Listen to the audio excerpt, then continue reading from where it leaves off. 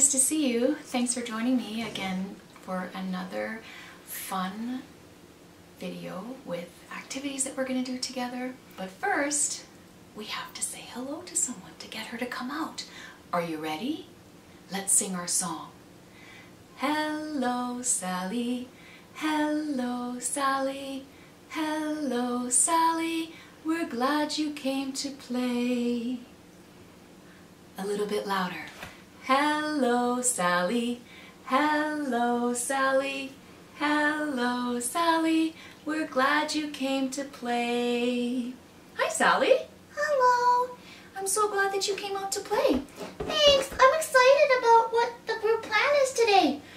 You should say hi to your friends. Oh, sorry. Hi, friends. How are you? How are you all doing? Oh, I heard somebody say happy and oh, excited. I'm excited too, friends. I'm excited too. Let's look at the group plan. That's a really good idea, Sally. Let's look at the group plan. Can I hold it? Yeah, you can hold it. I have to hold it with my mouth though, guys. I don't have any hands. Yes, our friends know that you don't have any hands. Thank you for helping me by holding it with your mouth. Okay, so this is our group plan today. First we said hello, which we did. We said hello to Sally. Oh, we forgot to say hello to Callie. Can we say hello to Callie? Hi, Callie. Hi, Callie. Thanks for joining us. So we're all done hello. Next, we're going to go for a walk. And when we go for a walk today, we're going to look for some things in nature, or if you're walking around the neighborhood, you can collect some rocks or pine cones or some sticks or whatever else that you see, and then we're going to make a craft with it when we get back. Okay, are you ready? Let's get ready to go for a walk.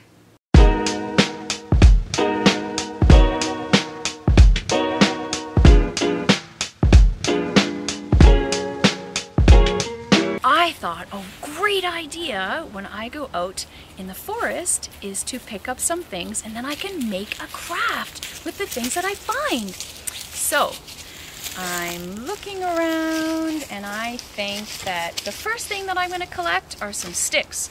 So look down, down, down, down here. I've got a short stick and a long stick. I'm going to collect all different sizes. Let's see what else we can find in the forest. I spy with my little eye something that is orange.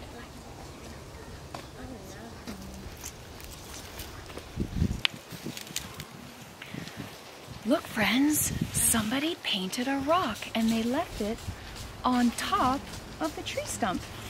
Isn't that a pretty painted rock with orange and green? I spy with my little eye something that is red and green. Look, friends, I found another painted rock in a tree stump, but this one's tall. What do you think this is?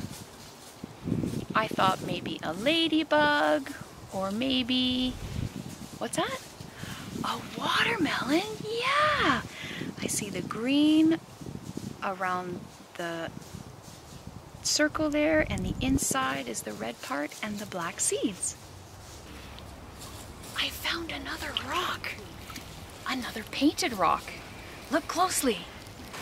There's a tree, so green for the leaves and maybe some colorful fruit in the green, and a trunk, the tree trunk, and then look, there's an animal on the side of the trunk. Can you see what that is? That's right, it's a bird. And here beside the tree, it looks like, what do you think that is? I think it's a mountain. So it's a gray mountain with maybe snow on the top. Finding these rocks gives me an idea. I think I could collect some rocks and add that to my collection to make something for our mother on Mother's Day. So if you look down, down, down here, this water here, it's a creek, but I see some rocks over here. So I'm gonna have to step very carefully because I'm not wearing my tall boots today. I'm only wearing shoes. I need to be very careful. I'm gonna step over here, and here's some rocks. I don't want them to be too small. I want them to be bigger so that I can paint them. There we go. I've got my 4 rocks. I found another painted rock. This is like an extra fun adventure in the forest today. Look, down, down, down, down, down. Can you see it? This rock I see is blue and red.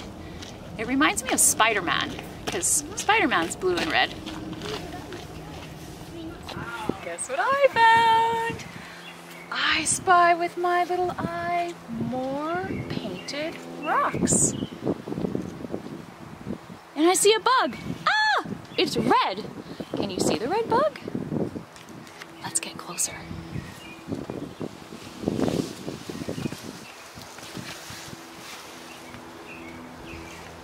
It's not a real bug. It's a painted red ladybug on the rock.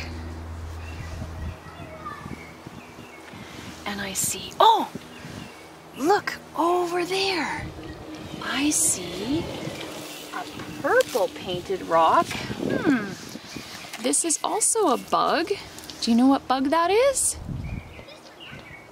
It's a snail. A purple snail. I like that. There was a curved line around and around and around. Oh, and look on the other side too. And somebody painted an eye.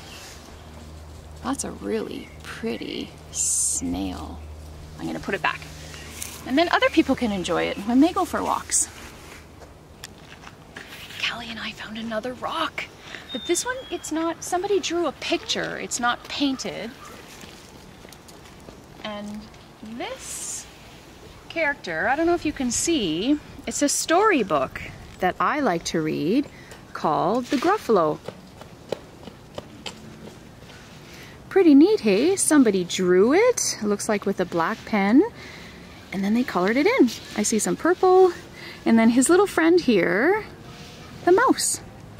I can't remember what his name is in the book. I'll have to read the book again. I'm gonna put it back.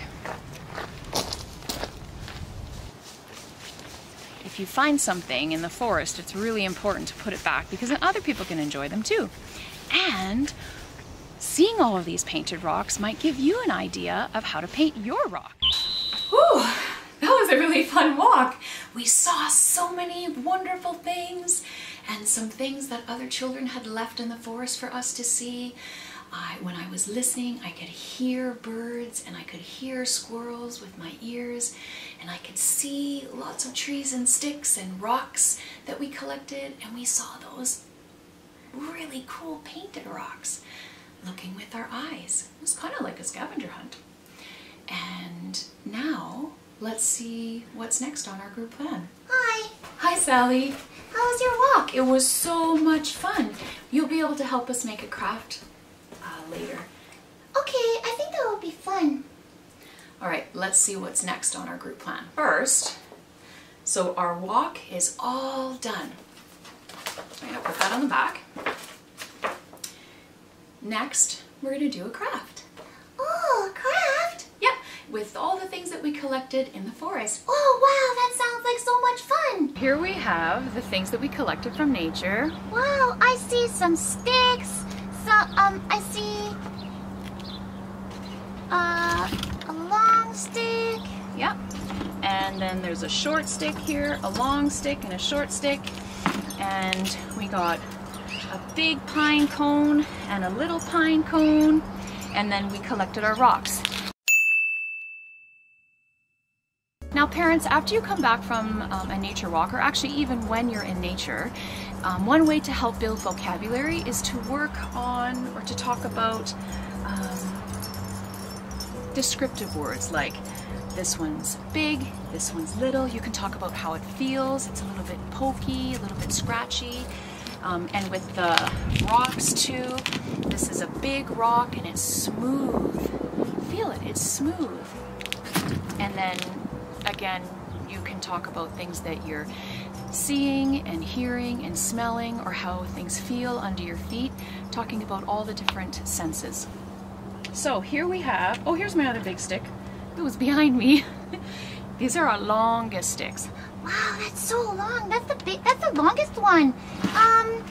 I see the shortest one. Oh yeah, there it is. Here's the long stick and the short stick. Okay, so what are you gonna make? well, I thought maybe we could make something, a craft for Mother's Day.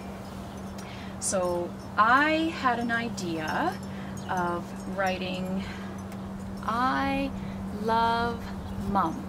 And friends, you can ask maybe dads to help you with this, or an older brother or a sister that you live with, or maybe a grandpa. We want this to be a special surprise for Mom. Okay. What are we gonna do first? Well, first, I'm going to make the letter I. The letter I? Yeah, for I love Mom. And I'm going to use one of my tall sticks to make a big letter I. And I'm going to use some glue. Glue's sticky. It is sticky, Sally. I have to pull this off here. And then I'm going to put some glue on my paper. And there's the letter I. Now I need to think of something. I was going to draw a heart, because when you draw a heart, that means love.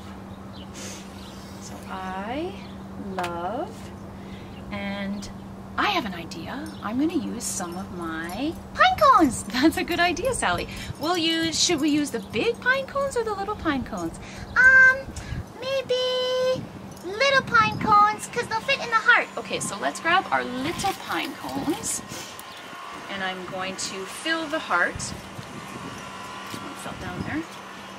Got more little pine cones in my bucket here. And we can fill the heart like that. How are they gonna stick? Guys, how are they gonna stick? Maybe we should use some glue. Oh, that's a good idea. Okay, so I'm gonna move these pine cones over. I'm gonna put some glue on the heart here. And then I'm gonna push, push, push. Put all the little pine cones in the shape of a heart. There we go. And then let's see. Now we can write the letters M-O-M. What does that spell? I can't read. That's okay. It spells Mom.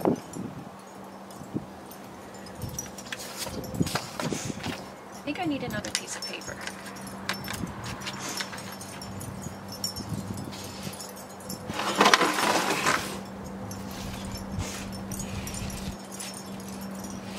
Turn it this way, actually.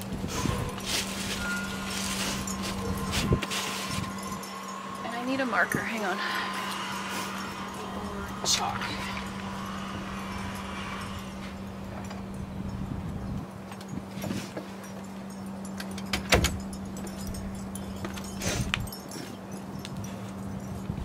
So first I'm going to draw or write the letter M O M. Then I can see it better and I can put the sticks on. I'm going to take more of my sticks, and one long stick is going to go start the letter M. And then I need two smaller sticks. So I'm going to take this long one and I'll break it in half. That can make the letter M. And parents, this is a really good activity to do too, just working on those pre-printing skills and using sticks, popsicle sticks, anything that you have lying around the house or that you find in nature. This is working on lines and circles, and these are all pre-printing skills. And then I need another long one. Oh, here's another long one. There's my first letter, M. And then, I think instead of using a stick, because I don't have any sticks that are round, I'm going to fill the letter M with more pine cones. Do you have any more pine cones? Yeah, I have some more pine cones here in my bucket that we collected. Should we do big or small? What do you think? Should we put a big one in the circle or a little one in the circle? Let's do both. Okay. So we're going to put a big one, and then we'll put some little ones on the side, like that. There we go. And it's filling the circle. Okay, so glue's not sticking. And then we have another letter M. So we need one long stick, and then two short sticks, actually 2 long sticks, the same as here. 1, 2 long, and 2 short. So I'm going to take... Oh, that's a long stick. Yep, this is a really long stick. So I'm going to break it so that I'll have 2 long sticks. 1, 2. There's my longer ones. And then these are kind of short. I'll use this one and this stick.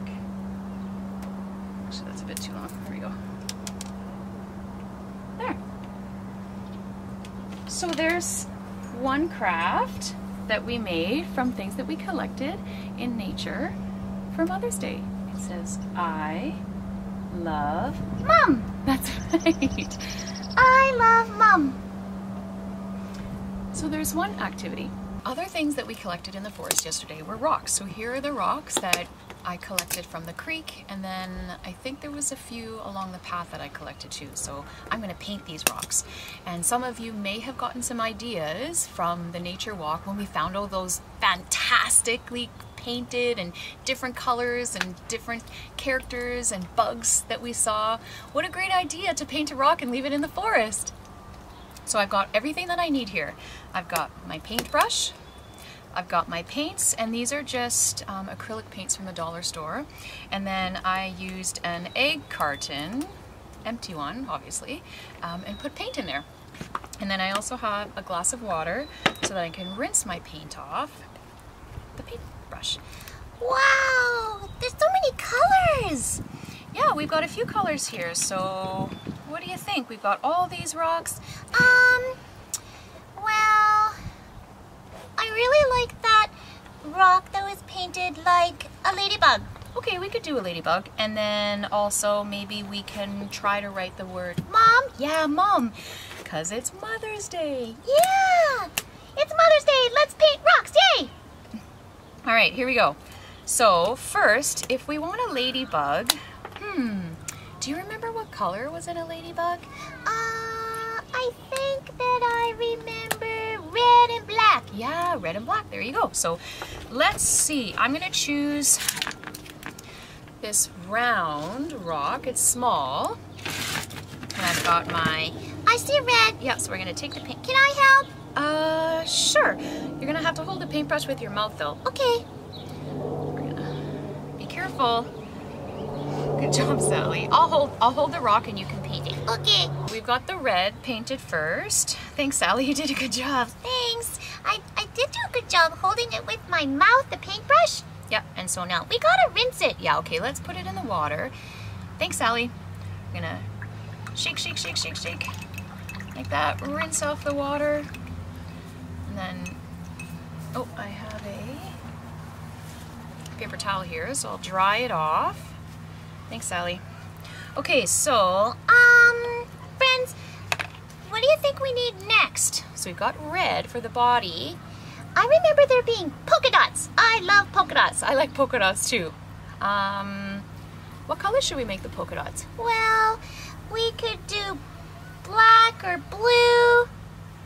What do you think, friends? What color should we do the polka dots of the ladybug? Black? Oh, I heard somebody say blue. We could do both. Okay, So, I hold it. thanks, Sally. So we'll start with some black, and we're just gonna go dab, dab, dab, dab. There's 4 black polka dots. And then let's rinse it. Okay, we'll rinse. Shake it, shake it. There we go. Now we need a paper towel. Yeah, we do. So we'll dab it on the paper towel. Now, blue? Yeah, let's do blue. Thanks, Sally. So pick up a little bit with your paintbrush, and we could do 4 more polka dots in blue. 1, 2, 3, 4. Ooh, that's a pretty ladybug. Let's see, what else do we need? I think we need eyes. Yeah, we need some eyes so the ladybug can see where he's going. So I'm going to, What about white? that's a good idea, white for eyes. So I'm gonna stir, stir, stir my paint here. Thanks, Sally. I'll hold it up for you. Make 2. They're white. And then 2 little, like this. There we go. And I think the next thing that we need that ladybugs have are some antennae. So those are the antennae, they stick out the top of their head. And Can we do that in black? yeah, we can do that in black. So dip, dip, dip, dip. Go to the side. That kind of looks like he has ears. That's okay. So there's our ladybug. You can create whatever you want. You can do whatever color you would like. This is about having fun, making crafts, and your mom's gonna love anything that you make for her. Or if you want to give a gift to your grandma too, you can do that. All right, so I thought maybe, Can we write the mom's name? yeah, like Mom, M-O-M. Yeah. Okay, let's see. I think we need a bigger one for that. Whoops, it's rolling away. Stop! Whoa, it almost rolled off the deck. Yeah, but it stopped just in time. How about, I'm thinking of a color of something that's up in the sky in the daytime, and it's big and it's bright and it makes our bodies feel warm and it makes everything grow, and it starts with the letter S. I know. Just wait. Let's give our friends a chance to guess. Okay, friends, can you guess? Big, up in the sky, and what? Yeah, Sun. good job. It is the sun. So I'm gonna choose the color yellow, just like the sun. Uh-oh, I don't have any more spots left. That's okay. I will put paint right here on the cardboard. There. Can I paint? Yep, I'll hold the rock and you can paint. Whoop. Thanks, Sally. There we go. Maybe when you're painting too, you'll want to wear clothes that it's okay to get dirty, because sometimes paint doesn't wash out of your clothes. So you can just keep your play clothes on. Like me, I'm wearing my play clothes. My jeans, they're already dirty from playing in the forest when we went on our nature walk. So I'm gonna paint that yellow like that. Thanks, Sally. I know it's hard for you to talk with the paint breath in your mouth. Yeah. So now this is very wet, and I'm gonna let it dry for a bit, and once it's dry I'm going to write the word mum, and then my mom will know that it's for her. Parents, when you're doing crafts like this too, I'm adding these sounds to what I'm doing, because that also increases our children's vocabulary. And And I know sometimes it feels odd to be narrating what you're doing all the time, but again, it's just that opportunity for your kids to hear all different kinds of vocab throughout their day. In school, we really focus on the process, not the product, and following your child's lead. So if you're playing, if you're painting, and your child starts to, reach over and pick up a stick, then you can follow their lead and use the stick as drawing or just exploring with the materials that you have. And you can comment on what they're doing too. We want to make sure that it's important to comment on what your child is doing, not always ask questions. So you can just be like, wow, I love how you're drawing with the green. Or you could even use a pine cone. Say, oh, that's a good idea. I wonder what markings a pine cone will make. Oh, and you're dipping it in the red. Oh, that's a nice long line. Wow, I like your long red line. And repeating those descriptive words, and then the labeling of the color, the length of the line, that again, all of those things, those describing words, helps expose your children to different vocabulary, and then they will may in turn repeat those words. If they want, they can like pick up their rock and, hey, what a good idea, let's try painting the rock with the pine cone. So we'll like pick up the red and paint with it like that, and you just let them be creative and create whatever it is they want. And when we are following our child's lead and they're doing something that's really motivating, they're more likely to stay at the activity, and they're more likely to stay engaged with the activity, to have that back and forth interaction that we're looking for in lots of our little guys. Whoop, that was a big drip. Drip. That dripped onto the cardboard. All right, so there. It doesn't really matter what it looks like. What matters is that they were exploring with materials. So here, our yellow is dry now. And because I wanted to write the word, okay friends, I've got the yellow on the background. What color do you think I should write the word mum? Blue? I love that idea. Blue reminds me of the sky. And yellow reminds me of the sun that's in the sky. What a great idea. Okay. So I'm gonna go M, just like our craft with the sticks that we did. M, O, and then kids are working on the circle. The letter O is like a circle, and then a tall line, and a short line, a short line, and then another long line, I guess, yeah. So there you go, Mom. Well, look at these awesome rocks that we painted. Yeah, they look so good. Thanks, friends, for helping us pick the colors. Yeah, thanks so much, guys. So I've been sitting now for a while, and I'm feeling a little bit wiggly. Me too. Wiggle, wiggle, wiggle, wiggle, wiggle, wiggle, wiggle. So let's go check out to see what's on our group plan. I bet we're gonna do something to work out our wiggles. That was lots of fun. Painting and creating with things that we collected. I bet you guys have made lots of nice crafts as well. And I'm gonna give one to my mom because it's Mother's Day on Sunday. All right, so we're all done our craft. I'm gonna take that off and put it on the back. And then we have one more fun activity to do. We were sitting for a while doing our craft, and now I'm feeling a little bit wiggly. Oh, me too. I got lots of energy. Okay, well, you can come outside and look what's next on our group plan. I see.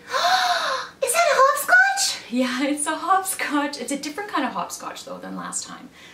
Let's go outside and hop around together. All right, friends, are you ready for hopscotch? First, I'm just going to say something quick to all the moms and dads out there. Two really great things about creating any kind of hopscotch is first, you're working on gross motor and you're working on balance, and then those hopping skills or coordination skills, coordination of your body. And the other skill that you're working on with your children, when they're drawing the hopscotch, you're working on fine motor development. Now, I've made a pretty elaborate hopscotch here, but you can create your own. You can draw shapes, just do simple vertical, horizontal lines, circles. Those are all pre-printing skills. Now I have a regular size piece of chalk here. Sally, I'm just going to put you down for a minute. So when we're wanting our children to move from a fisted grasp to a tripod grasp, it's called like this, if the tool is long, some of them might naturally wrap their hand around. So what we do, and this is for crayons as well, is just snap it in half. And then when your child is holding it, they naturally have to bring their fingers like this so it moves away from the hand to the fingers, like that. All right, kids, are you ready to look at my hopscotch? We're gonna have so much fun. All right, Sally, come on over. I'm so excited.